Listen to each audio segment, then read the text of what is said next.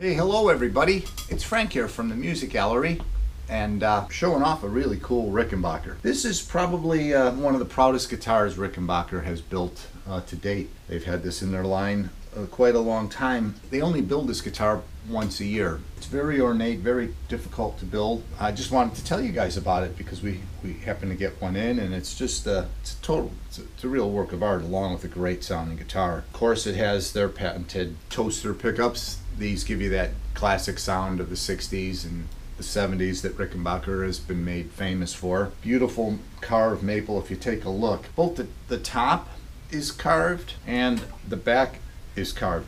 And surprisingly, this is amazingly light. It's a semi-hollow body, a lot of resonance, also very lightweight, but just, you know, a guitar like this you'd expect to weigh a lot, and it really doesn't. It's surprisingly light. Great tone, super nice, comfortable, fast playing neck and fingerboard. Of course, they're beautiful checkerboard binding. So this is on our website if you want to learn more about it, or if you have any questions, certainly don't hesitate to give me a call or stop in. Even better, if you're in the neighborhood, give it a test drive. Well, hey, thanks for checking in with me.